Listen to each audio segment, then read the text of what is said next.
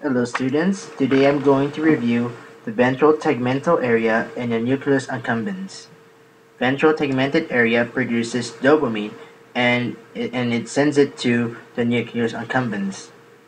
Lesioning nucleus accumbens or ventral tegmental area, it will lead to no self-drug administration or drug-related place preferences.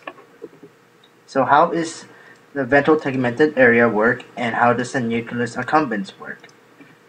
Ventral tegmental area is experience and nucleus accumbens is expectation.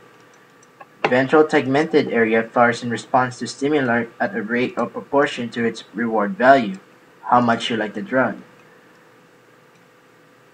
Nucleus accumbens, the dopamine is released here and is related to an expectation of the reward.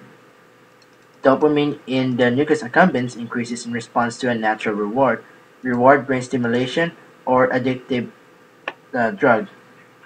Neutral objects that predict reward can trigger dopamine release to the nucleus accumbens. And here is my side note. Ventral tegmental area is associated with hedonic value, while nucleus accumbens is associated with positive incentive value. I hope this helps, and more videos are on the way.